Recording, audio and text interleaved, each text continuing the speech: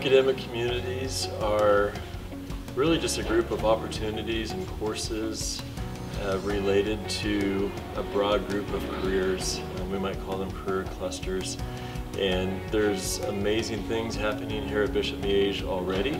And really the academic communities help us kind of organize it into groups. Every academic community has a group of classes that we call introductory.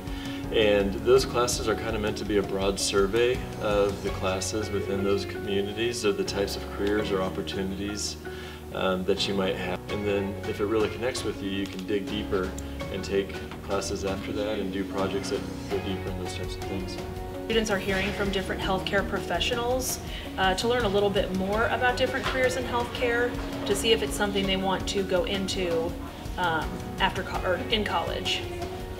Really, the inspiration came from connecting, the academic mission of Bishop Miege to, our student interests and what students feel like they need to be prepared for and successful at the next level, whatever that may be for them.